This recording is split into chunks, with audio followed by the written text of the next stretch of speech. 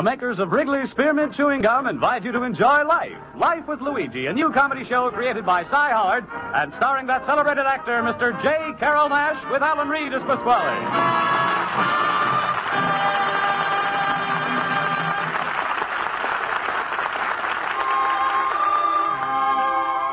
You know, friends, Wrigley's Spearmint Chewing Gum is a typically American product that appeals to people of all ages and nationalities in all parts of our country.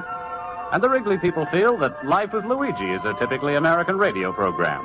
A friendly, enjoyable show that sort of symbolizes the American spirit of tolerance and goodwill. So they're glad to bring you Life with Luigi each week and have you join them in this pleasant half-hour's entertainment.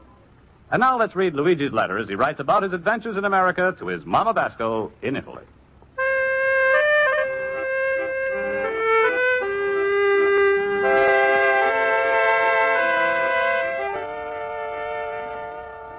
Dear Mamma Mia, like you know, I've been going to night school in America for over a year.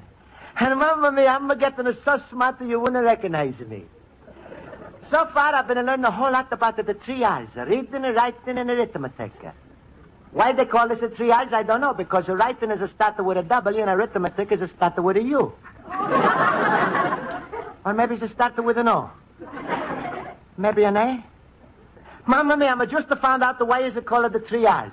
Nobody is sure how arithmetic is spelled. But one of the best things in my life here in America is my night school class. And my teacher, Miss Spaulding. Mamma Mia, she's beautiful. Blonde hair, blue eyes, silky, milky skin, and a teeth like a pearl. Mamma Mia, when she's writing something on a blackboard, then nobody is to look out the window. But tomorrow, Mamma Mia, is a big day for my class in school. We're taking a final test, and if we pass, we go to the third grade. Anyway, I'm sitting here studying my book when in is come my countryman, Pasquale. Luigi, my friend. Hello, Luigi. Hello. Hello, Pasquale. Hey, studying your school books again, huh, little banana nose? Yeah, that's right, Pasquale. You see, tomorrow we're taking a final examination. And if we pass, we go to the third grade.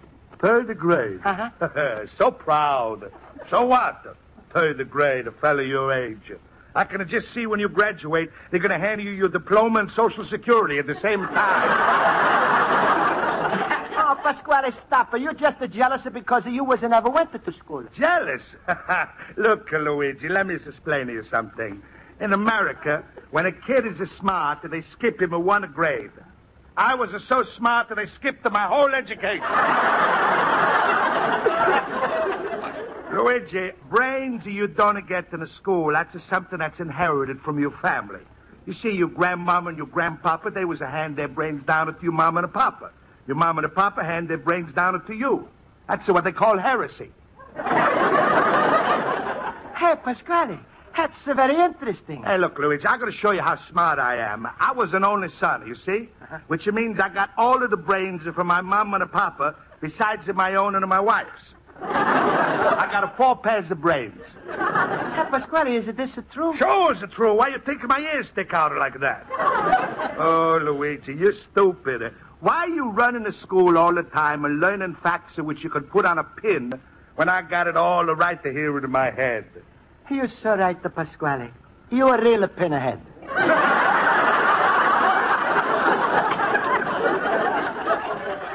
That's a funny thing. When I'm saying it, it's come out different. Luigi, how would you like I should send you to day school?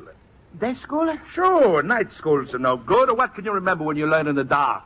Now, look, Luigi, I'm getting old and tired.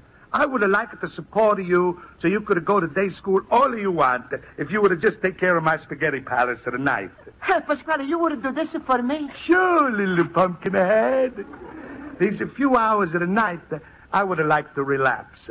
And you stay in my store just like a boss. You take care of the store, you take care of the cash register, and while you're doing this, you take care of something else that's belonging to me. Sure, Pasquale. What do you want I'm sure to take care of? My daughter Rosa?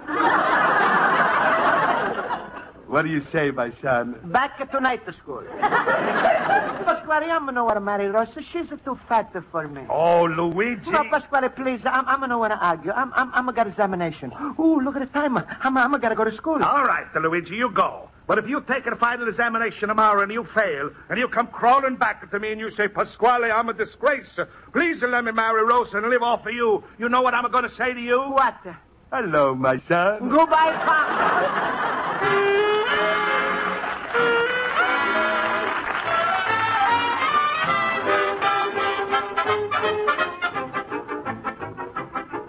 All right, so everything's going to be all right.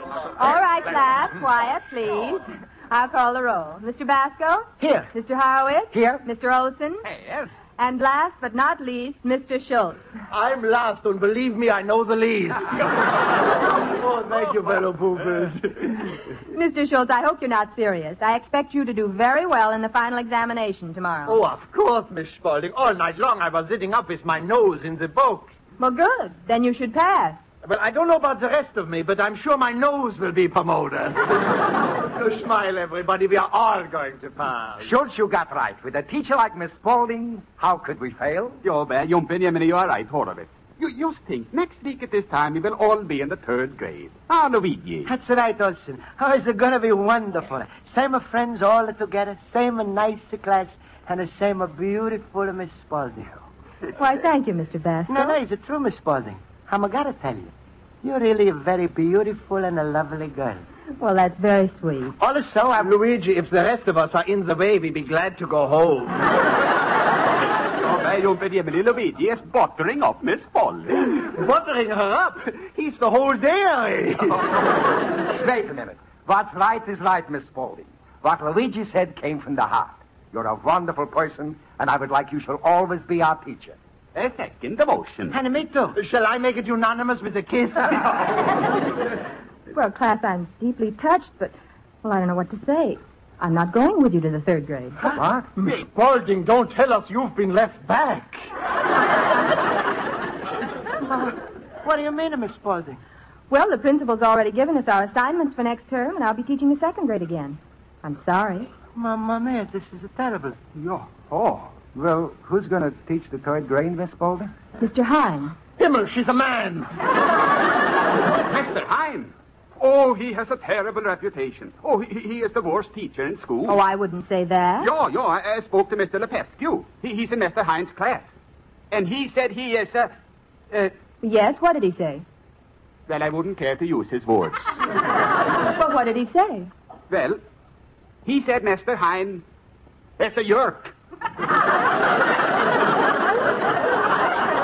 Well, I wouldn't judge him until I'd met him. As a matter of fact, he should be here any minute. I've invited him down to meet you. But, Miss Spaulding, isn't there something we can do? Oh, now, Mr. Basco, I don't... Good evening, Miss Oh, Spaulding. good evening, Mr. Hine.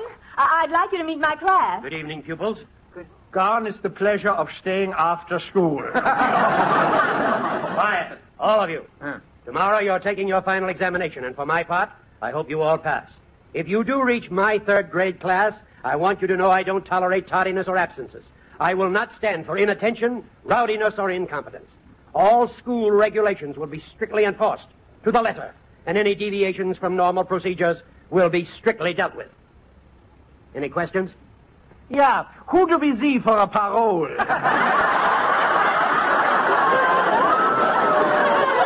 Very, very fine. You're Mr. Schultz, aren't you? Yeah. Number 13674. Yes, I've heard all about you. Quite the clown, eh? Well, let me tell you. Please, Mr. Hine, I think I No, can... please, Miss Spaulding. Don't interrupt the warden. All right, Mr. Schultz and the rest of you. You've had your little laugh. Miss Spaulding, I sympathize with you. They must have been quite a problem. But I assure you it would be a pleasure to take this bunch off your hands next term.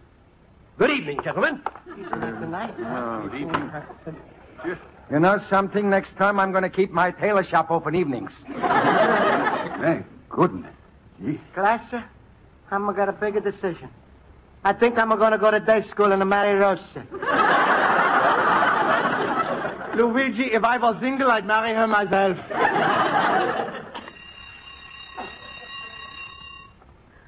Well, there's the bell. Class dismissed. Class dismissed. You may go now. Aren't you leaving? Please, Miss Spaulding, you mind if we stretch it out a little bit? We ain't going to be seeing much more of you. Class, don't feel too badly. I think it'll all work out all right. Well, if you'll excuse me, I have to report to the principal. Good night, and good luck on your examinations tomorrow. Fellas, you think Miss Spaulding is right? You think it's going to work out? Ja, well, there's school. There's all kinds of teachers. That's our job to study hard, and maybe we get used to him. No, I'm no when I leave him, Miss Spaulding. No, smile, everybody. What can this Mr. Hine do? If we come in late, can he whip us? If we answer questions wrong, can he hit us with a ruler? If we make a little mistake, can he throw things at us? For the Schultz, can he? I don't know, but tomorrow I am joining the Blue Shield medical plan. Wait a minute, I got an idea. Why don't we draw up a petition that we want to keep Miss Spaulding next term? We'll all sign it, then bring it to the principal. That's wonderful. Just a minute. I don't think that's right. When the city supplies us with free education and books, that we should go to them and tell them what to do. Listen to Benedict Arnold. Olsen, you want Miss Spaulding or don't you? But just as much as you do. Wait, friends. We no can tell them what they should do. But that is no mean we can't do what we want. What do you mean, Luigi? When we take the test tomorrow, yeah? If we fail, then they leave us in the second grade again. Then we'll have Miss Spaulding again. Luigi, you are a genius. Oh, Luigi, you are so smart. They should put your brain in a bottle and charge a nickel a look. That's so funny. But hey, you like my idea? I love it. We all failed the examination. All right. Now, what's the plan? Plan? Who needs a plan? We'll all play dumb. Luigi, you heard of people going on a hunger strike? Sure. But tomorrow we'll all go on a stupid strike.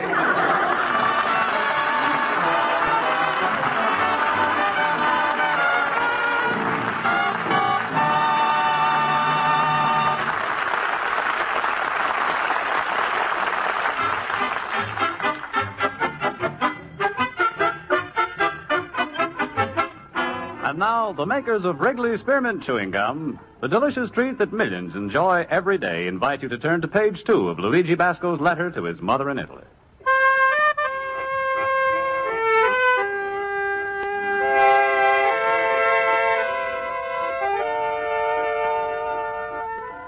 And so, Mamma Mia, today is the day for the final examination.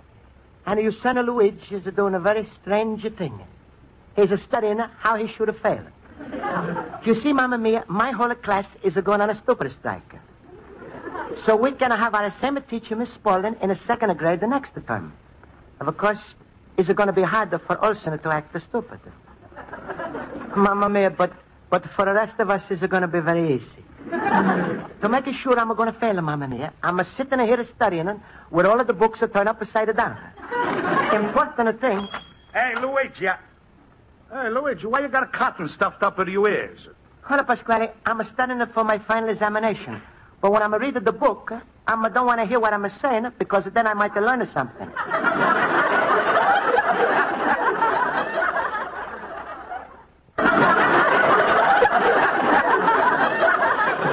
Oh, Luigi, I think somebody slipped a Mickey into your buttermilk. Luigi, what's come over you? Yesterday you was to give me a big talk how much you love the school. Now I come in and find you studying to be an idiot. Even worse than that, a maroon. Now look, Luigi. Seems to me you're getting fed up with going to school. So why don't you think over again my proposition about taking half of my business and marrying a Rosa? No, Pasquale. Luigi, just to look on her. With the weight she's a loss and that new dress she's wearing, believe me, she's a sight. But Pasquale... Don't beg me. I'm going to call her right now. Rosa! Rosa! Rosa! You called me, Papa! Yes, my little cupcake. Rosa, say hello to Luigi.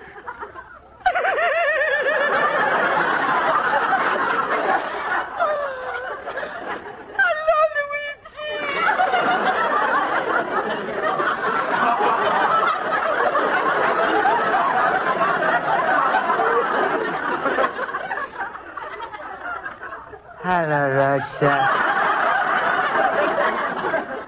Rosa, I think Luigi's giving up some of his high-class notions about going to school.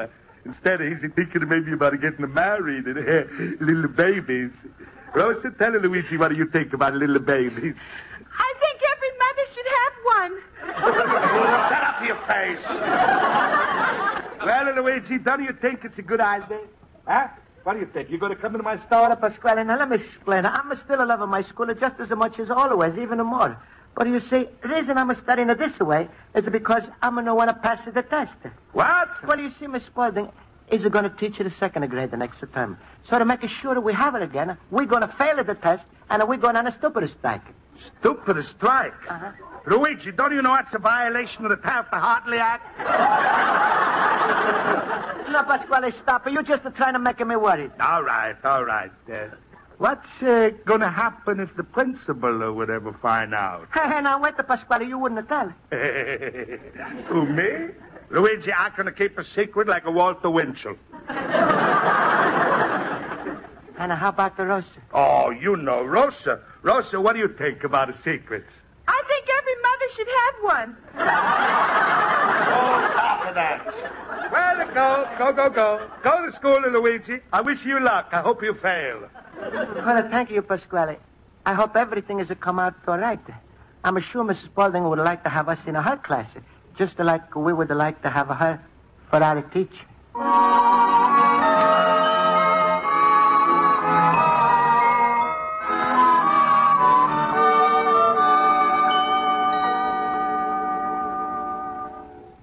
Come in, Miss Spaulding. I have good news for you. You have, Mr. Roy? Yes. I took up that request you made to me last night with the Board of Supervisors. And they've approved it? Well, if you want to stay with that class so much and they want to stay with you, we see no reason why that shouldn't happen. Oh, that's wonderful. Yes. And if they all pass their final test tonight, you'll be their teacher in the third grade. Mr. Roy, they'll all pass beautifully. I'm going into the class now to give them the test. Why don't you come in with me? All right, I think I will. I think you'll be amazed with their answers.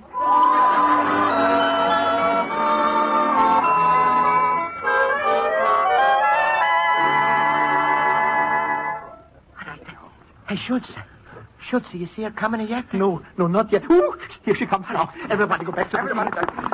Young Miss Spaulding will be surprised when I give the wrong answers today. Oh, yeah, I bet she'll fall down in a dead faint. Smile, everybody, and be stupid. Yeah, Hannah, wait. Don't forget, everybody, if you don't know the answer, don't guess.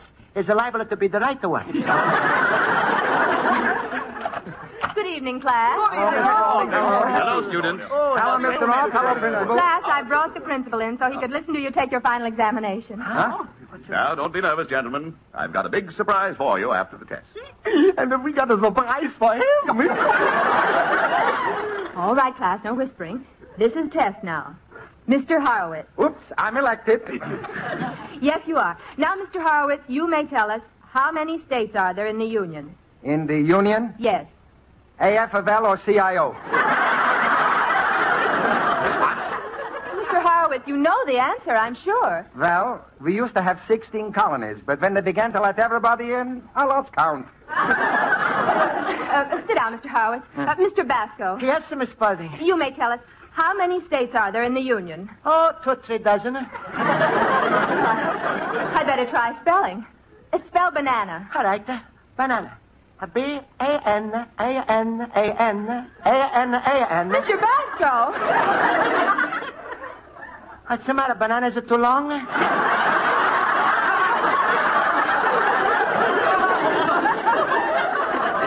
you had the answer. Just split it in half. And there's going to be banana split.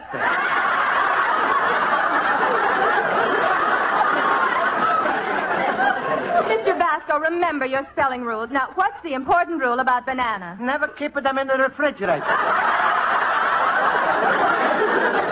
No, Mr. Basco, what's the matter with you? No, Miss Spaulding, please, Miss Spaulding, don't worry. What? Mr. Schultz, why are you winking at me? I just wanted you should call on me. I should give some right answers. Huh? All right, let's see. What are the boundaries of the United States? Well, on the east and west, they got the Atlantic and Pacific. Sure, sir. Yeah, sure. They got those supermarkets all over the country.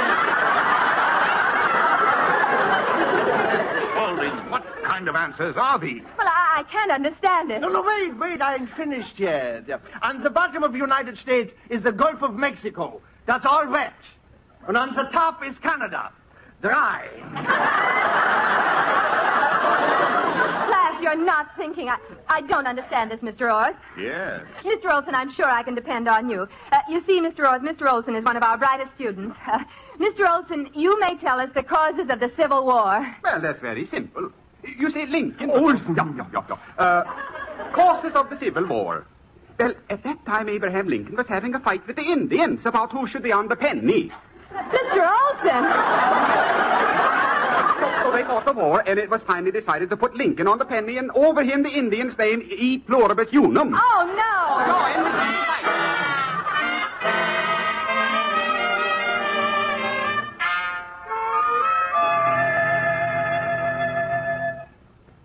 Well, class, now that Mr. Orth has gone back to his office, I can tell you this. This past hour examination was one of the worst experiences I've ever had. How none of you could answer even one question right is something I'll never understand. Class, shall we tell her? Go ahead, tell her. Smile, Miss Spaulding. The whole thing was a scheme. Yeah. What? Well, Miss Spaulding, don't you see? We was just the one on the stupidest strike. We answered the questions all wrong on purpose. Now we all are going to be left back, and we're going to be together again in the second grade. We are in the second grade. We are in the second grade. Miss Spaulding, what's the matter? You big, wonderful fools. I don't know how to say it. What to Miss Spaulding?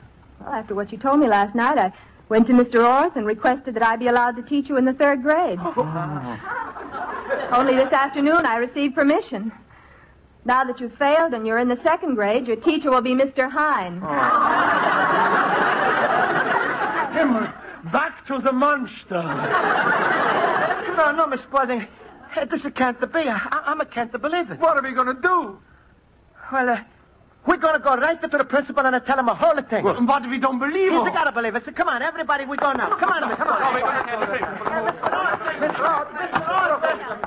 Roth. What is it? Mr. Roth, you got to believe us. We did in another Miss Spaulding was going to have it the third grade. No. So we was going to stay in the second grade. And if we was going to fail us, so we're going to stay in the second grade. But you took out of the second grade for the third grade. Stop, Luigi! You're getting him all for Schimmer! Mr. Orth, what he's trying to say is this. They purposely failed their examination so they could remain in my second grade class. I refuse to believe it. That's true. We was purposely stupid. The whole thing's incredible. You'll all stay in the second grade with Mr. Hine. But class, how can we prove that? Hello. Hello, I'm like to speak to the principal, This is he. and this is me. My name is Pasquale. Pasquale? What is it he wants? Look, Mr. Principal, I'm a good friend of Luigi Basco, and I got some news for you. Yes? I'm not like it to squeal, but Luigi's made up a plan with all his second grade shipmates.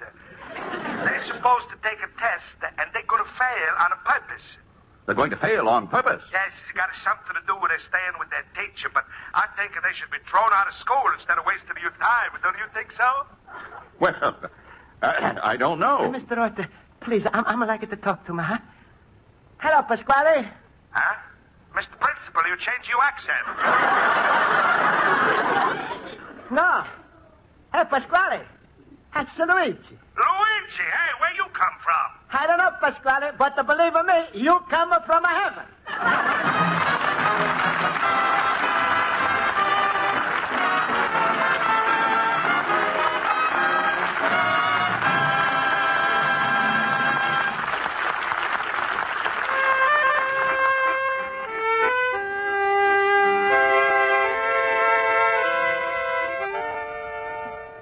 And some of me, everything was turned out to fine after all. The principal was very nice. He's understanding, and he's let us take the test all over again. Oh, we was plenty nervous, and how hard we tried. But what the marks we got. Horowitz, 97. Olson, 99. And me, 102.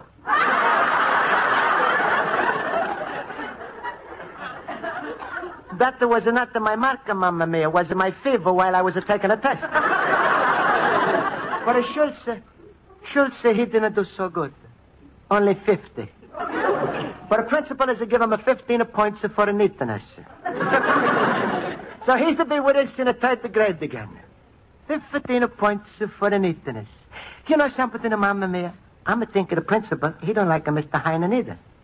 But it's just like I said in the beginning of this letter. America is got the most wonderful system of education. Your loving son, Luigi Basco, little immigrant.